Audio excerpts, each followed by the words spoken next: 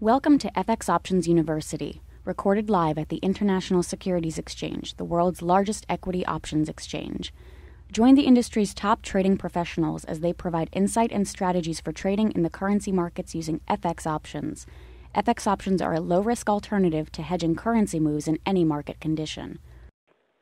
And I would like to take this moment, if we could, to see if we have some questions and invite Steve back with us. And see if any of this was helpful for you. If there's something, I think this has been recorded and will be available via archive tomorrow at FXoptions/archive. So with that said, let's see what kind of questions we got here.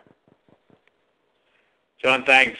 We'll wait for the questions to come in, but always helpful as you offer different parts of the market each and every week. In fact, not each and every week, but each and every time you're here. And you're going to be back with us on September 28th, so I'm looking forward to that presentation also. Do you see Randy's question?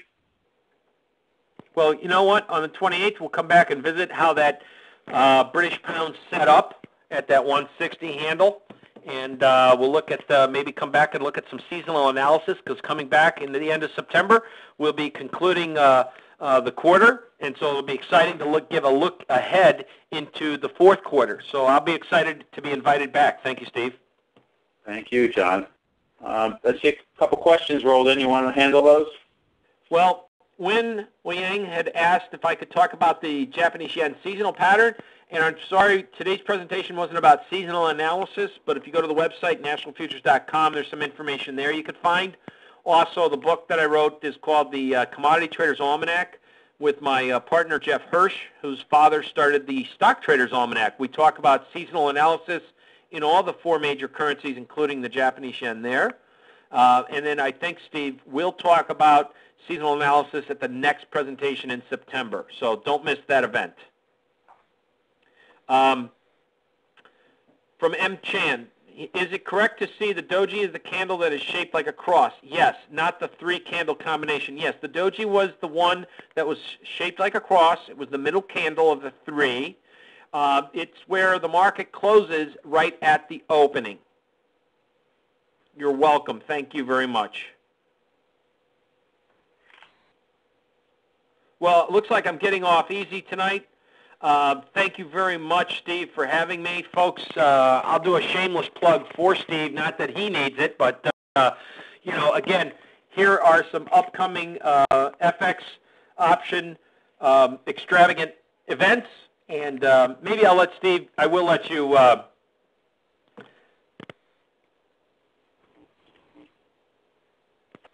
John, let me see if I can take this. I'll take the ball back. Well, we got Eric Novak here. I will just help. We got Eric Novak next week, I believe, August 17th, trading FX options in volatile markets. Brian Overby. I know Brian. He's good on options. I think he was with, is it King? Trade King, correct. Trade King, that's right. Brian Overby with Trade King on Improve Your FX Trading Using Option Greeks. Good guy. And you can see we will be back on 9/28. So we'll give it a little bit of rest for about 6 weeks or so. And that should be about it. Steve, thank you for allowing me to come on and present for the ISE. John, thank you. Really appreciate it. And always look forward to all your presentations, but the seasonality ones are always so interesting, as are the pivots. So I really shouldn't have a favorite, although I do like seasonality. I know a lot of your followers do. And they, as John said, go to nationalfutures.com. He's got so many services there that are free. So just go right over there right after this presentation, nationalfutures.com, and I'm sure you can find what you're looking for. And you might want to pick up a couple of his books. I've read them. They're excellent reads, real straightforward. You can learn a lot. And as Gil says, Person's Pivots rock. Great, Gil. Thanks. John, thank you so much. All right, thanks, Steve. Have a great afternoon, and welcome back. Take care, and I hope that hand mends. Take care of yourself. You know what? I hope you your travel jet lag mends. All right, thank you. Take Relax. care. Thank you. Just want to remind everybody that we have Eric Novak back a week from now. Eric will be talking about trading FX options in volatile markets. Brian Overby on August 24th from Trade King. Jason Ayers that does the weekly outlook on August 31st. Jack Crooks, another very popular guest on reserve diversification. And then John Jagerson as we roll into the mid-September timeframe. But don't miss John Person on September 28th. He'll be back with us. So I want to thank John again. He did a great job. And I want to thank all of you, the attendees. Without you, this would not be possible. So thanks again for coming.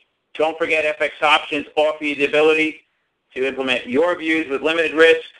You could bring in income by selling some spreads if you'd like. You could buy some debit spreads. You can create volatility positions. You could do it all. And we have so much that's available at www.fxoptions.com. Check out the skew charts. They're brand new, only a couple months old. And I might even start writing a little bit of a blog about the skewness. So check it out. Thanks again. And I look forward to seeing you back real soon. This is your host, Steve Meisinger, wishing you a safe and happy trading day tomorrow. On behalf of the ISC, have a great night. Thank you for participating in this week's session. Please join us again next week. Get trading ideas, exchange rates, webinars, news, and commentary. Visit www.fxoptions.com. ISE FX options can be easily traded through all options-enabled brokerage accounts. These exchange-listed securities are cash-settled in U.S. dollars and have a European-style exercise.